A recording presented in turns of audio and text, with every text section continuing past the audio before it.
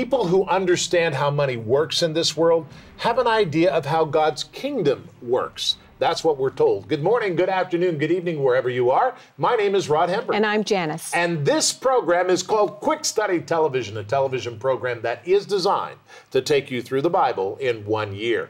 Corey is here. What are you doing, Corey? I'm going to be taking a look at the supposed tomb of Herod the Great. Very good. The tomb of Herod the Great. That's a good one. What did you study today? The dishonest steward from Luke chapter 16. All right, very good. And Ryan is here to tell us what he's doing. Ryan? Today, our alleged Bible contradiction is found in the Gospels, and here's the question. Did the veil in the temple tear before Christ died, as Luke seems to record, or did it tear afterwards, as Matthew and Mark seem to report? Also, we learned something fascinating through this whole parable and this whole thing of Jesus, what he said about money. We'll talk about that. Get your Bible guide and your Bible, and let's carry on because it's time to study.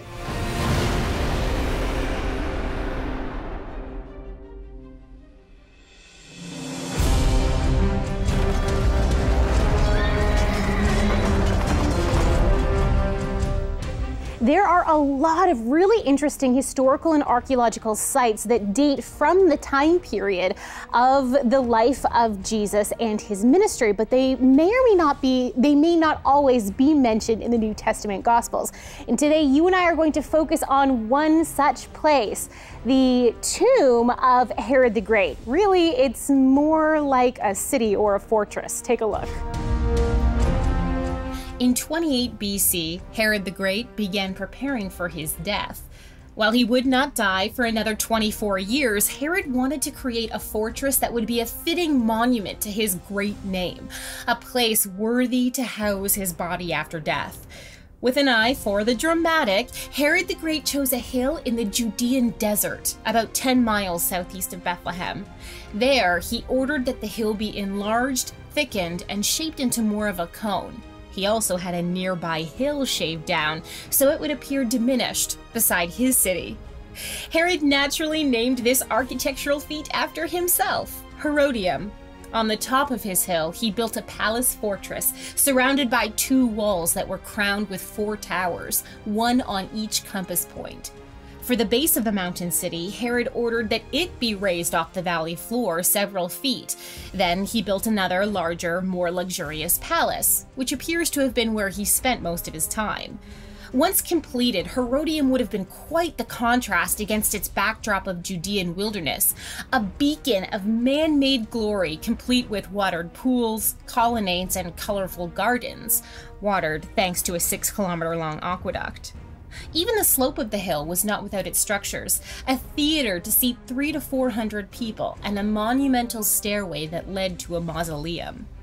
The question of exactly where Herod's burial place was within Herodium is still one of debate.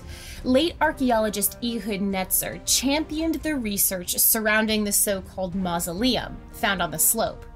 In that area, Netzer also found the scattered remains of a red limestone sarcophagus. To him, this could be none other than Herod's casket, plundered, crushed, and scattered by disgruntled subjects after his death. To some, however, the monument on Herodium's slope does not seem to match Herod's over-the-top personality. While the monument was truly decadent, another theory places his final resting place in the highest tower on the summit of the mountain. You know, that's one of the interesting aspects of this time period in history, this transition from the 1st century BC to the 1st century AD, where we see John the Baptist and Jesus Christ both being born and being raised. What's interesting is that Herod the Great, he wasn't just a mighty political figure. He did indeed take a lot of political risks, most of which paid off. They ultimately didn't for him, as they drove him a little bit mad, and he lost it in the very end. But he was a builder king as well, and that was on purpose. He wanted to build something for himself that would last, not just a name that would go down as history as someone, you know, who was politically great, but he wanted to build monuments for himself so that whenever someone would pass by, they would look at the temple and they would say, that's Herod's temple. Do you see the problem there? It's no longer a temple to God in Jerusalem. It becomes Herod's temple. temple. And it's the same thing here with Herodium. You know, this place still today, it looms over the landscape. And in some ways, Herod succeeded, didn't he? You know, we look at this as lay people, as historians, as archaeologists, and we go, there's Herodium, the very probable final resting place of Herod the Great, this great project. But it is still in ruins, isn't it? And that's the difference between what Herod the Great tried to do as king of Judea versus what Jesus Christ actually did as king of all.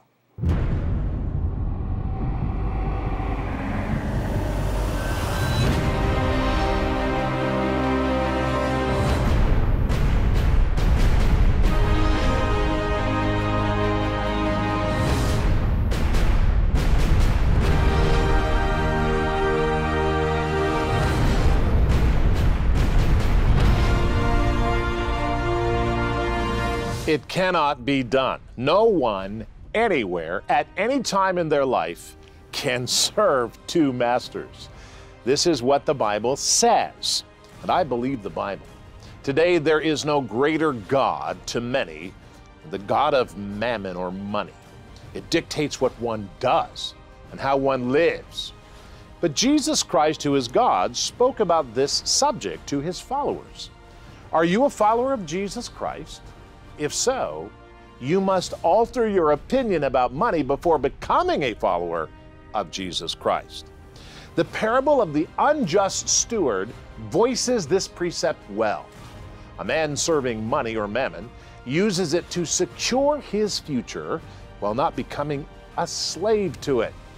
God says about this man, quote, "For the sons of this world are more shrewd in their generation than the sons of light." Chapter 16, verse 8.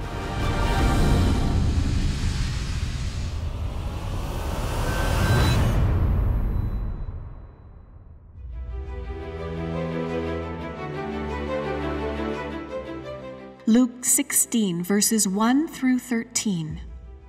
He also said to his disciples, "There was a certain rich man who had a steward, and an accusation was brought to him that this man was wasting his goods. So he called him and said to him, 'What is this I hear about you? Give an account of your stewardship, for you can no longer be steward.' Then the steward said within himself, 'What shall I do? For my master is taking the stewardship away from me. I cannot dig. I am ashamed to beg. I have resolved what to do, that when I am put out of the stewardship, they may receive me into their houses.' So he called every one of his master's debtors to him, and said to the first, 'How much do you owe my master?' And he said, 100 measures of oil. So he said to him, 'Take your bill and sit down quickly and write 50. Then he said to another, 'And how much do you owe?' And so he said, 100 measures of wheat. And he said to him, 'Take your bill and write 80. So the master commended the unjust steward because he had dealt shrewdly. For the sons of this world are more shrewd in their generation than the sons of light.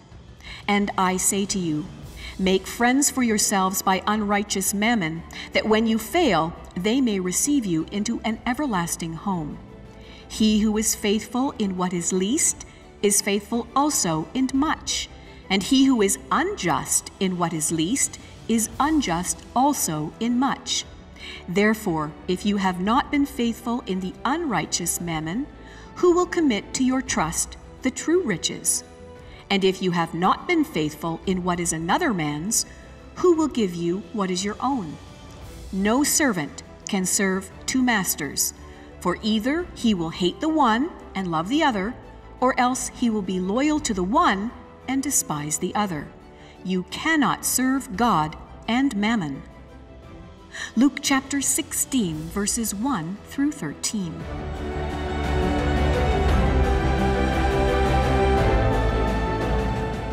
You cannot serve money.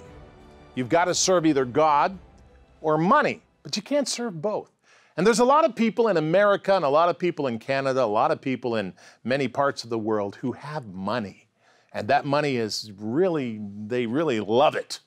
But the problem is that if we serve money instead of God, then there's a major problem and conflict in our mind.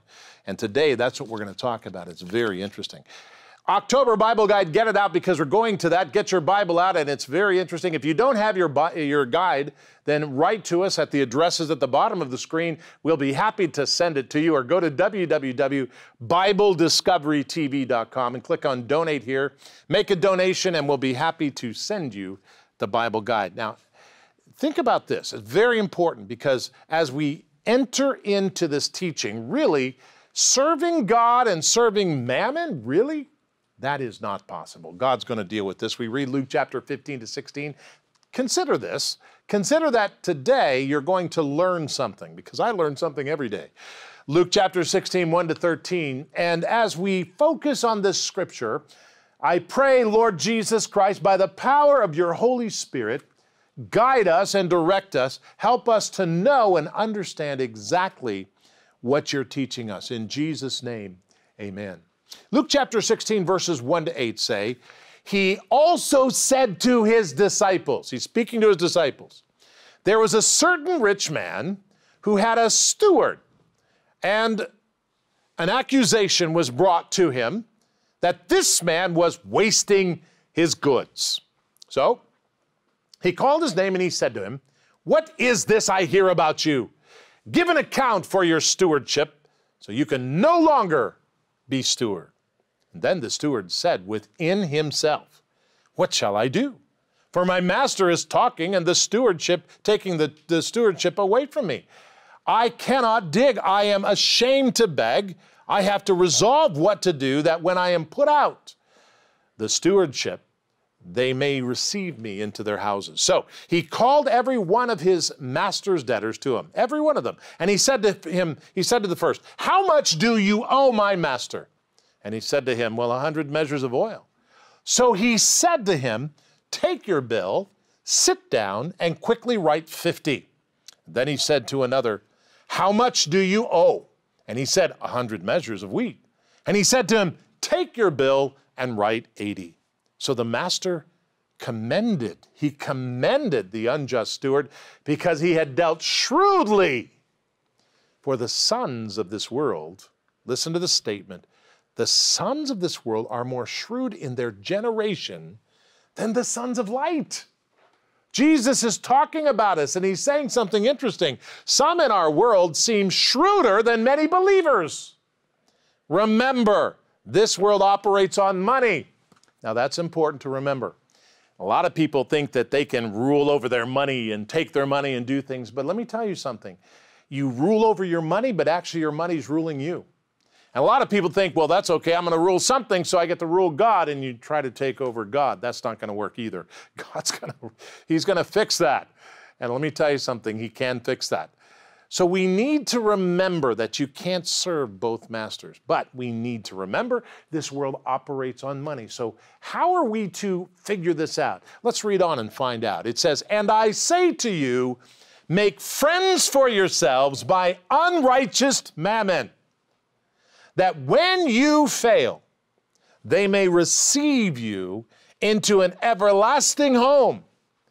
He who is, listen carefully, faithful in what is least is faithful also in much. And he who is unjust in what is least is unjust also in much. What is Jesus saying?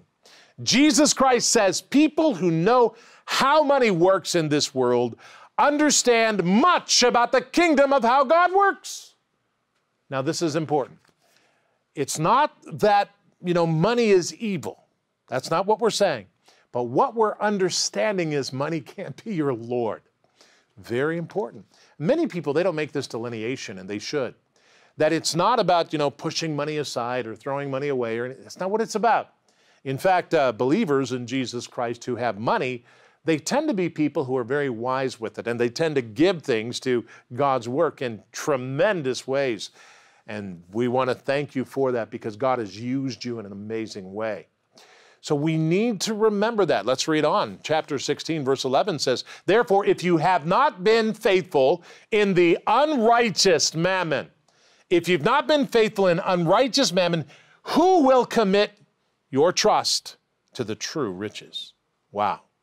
And if you have not been faithful in what is another man's, who will give you what is your own? No servant can serve two masters, for either he will hate the one and love the other, or else he will be loyal to the one and despise the other. You cannot serve God and mammon. You know, Jesus Christ says the way we command money shows how we think about the kingdom of God. We must seek the wisdom of Christ for the things we do on earth. You know, Christ blesses us when we do right and we run our businesses according to the principles of God. Let me tell you what God does. He blesses us. Praise God. Hallelujah.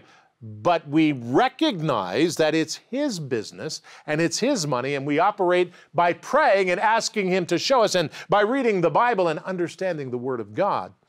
And then we can give to ministries or churches or projects because God has blessed us, beloved. That's how that works. You see, most of the people who have poverty issues or money problems, in fact, I like to say it this way. Most of the people who have money problems, that's what they have, money problems. And they are people who do not understand that it's not the money, it's them. Because most of the people who have money problems don't have money. See, when we think this through, we need to understand that. We need to realize that God is the one who is in control. And there will be people listening right now, watching television right now, who need to understand this. And they need to recognize this. And Father, I pray for those individuals, and I ask in Jesus' name, and I am not a rich man, I ask in Jesus' name that you would help those people to understand what it is that you've called them to do. Help them to understand that you are God, in Jesus' name. And if you don't understand who God is, pray to Jesus Christ and say to Him, Lord Jesus, come into my heart. I'm a sinful man, and I need to be forgiven of my sin. I need the gift of eternal life. Come and do that today, Lord Jesus. I am completely under your control. In the name of Jesus Christ, amen.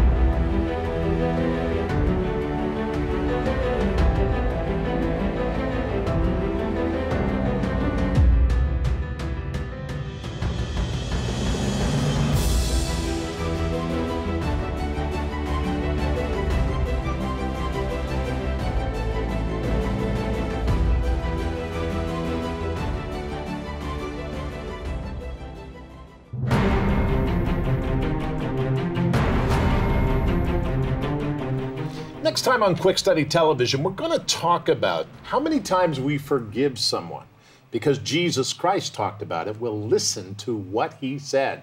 Very interesting stuff. So join us next time on Quick Study. Right now, here's Ryan. Well, today we have a really interesting apparent Bible contradiction, and here it is. Did Christ's death occur before the temple veil was torn, as Matthew and Mark seem to report? Or did Christ die after the veil was torn, as Luke seemingly reports?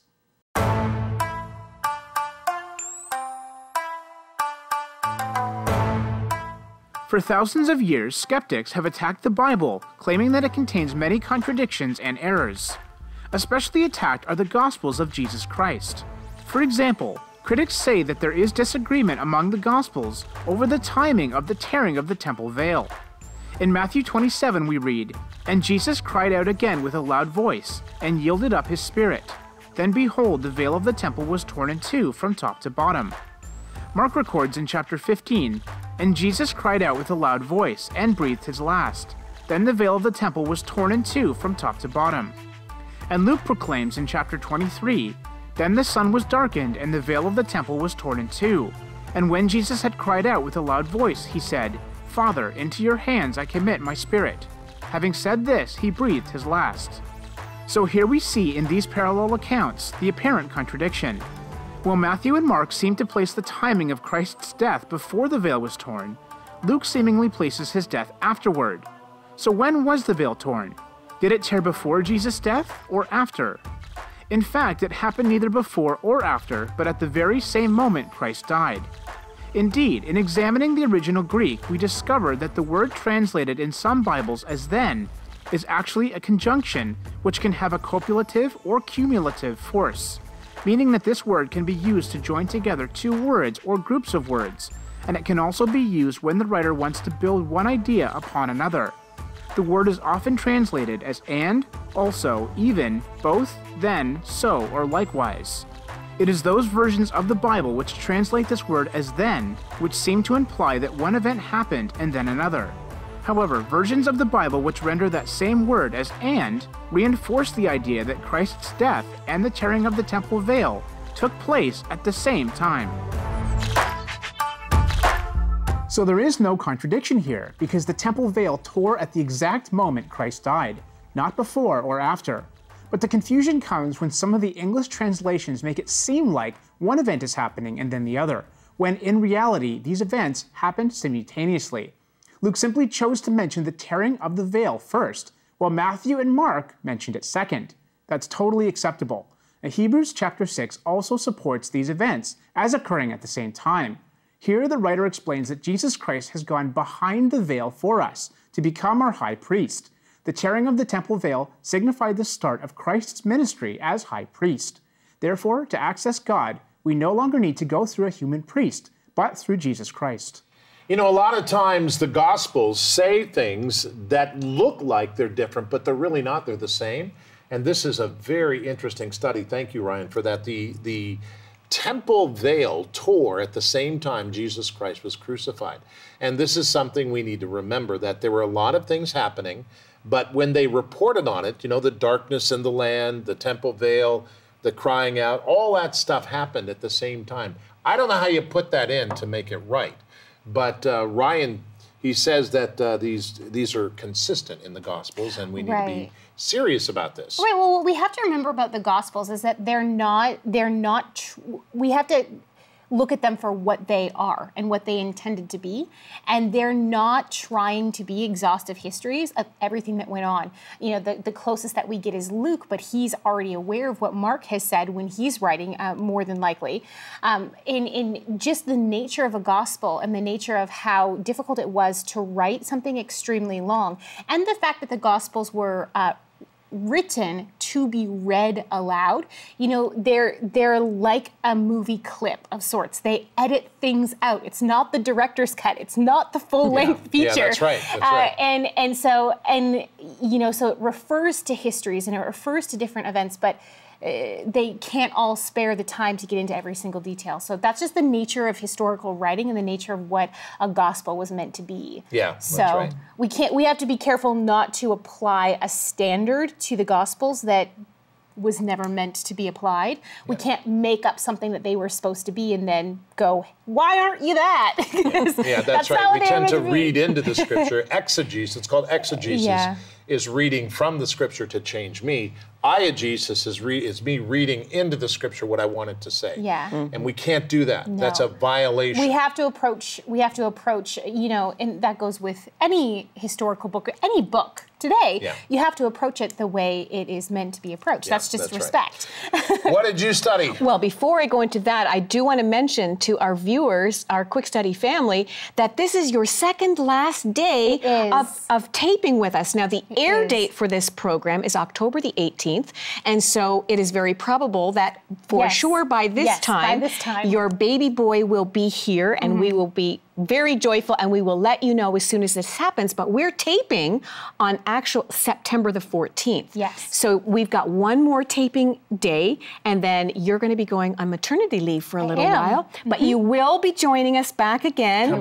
Coming back in the new year, and you'll come for a visit, right? Of and bring the course. baby so that we can all meet him on the air. And we're going to have your features recorded so that we can play them and use them. My segments will still be in the program, so I just won't be here at the table with you guys. That's right. So you've got a lot of preparation to still have the segments ready for us, and we'll just try to wrap around those as best we can until you come back. So just wanted to let you know that she won't be here for a little while, but she's going to be coming back. Now, the dishonest steward from Luke chapter 16. A rich man would often employ a manager or a steward who would handle all the business affairs of his estate. Now, we find out at the beginning of this chapter in 16 that this man had accusations brought against him.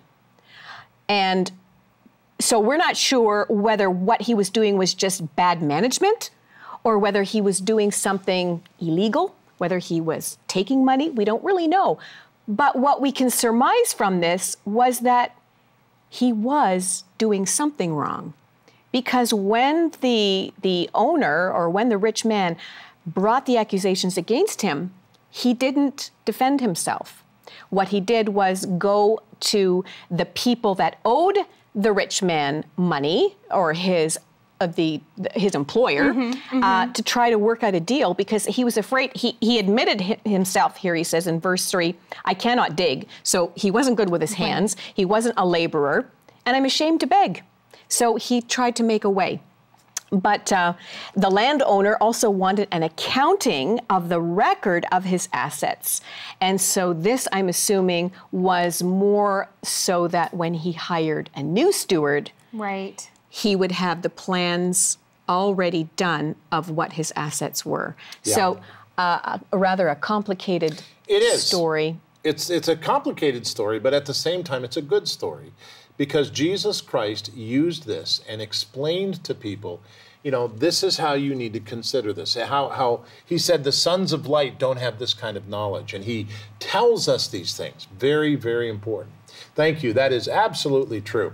And as we continue in studying through the Bible, let me just say that your gifts are very much appreciated. We very much appreciate your gifts. We pray and ask the Lord to talk to you when you pray about what to give and how to give and all that. We don't tell you how much, but just pray about it, and God will speak to you.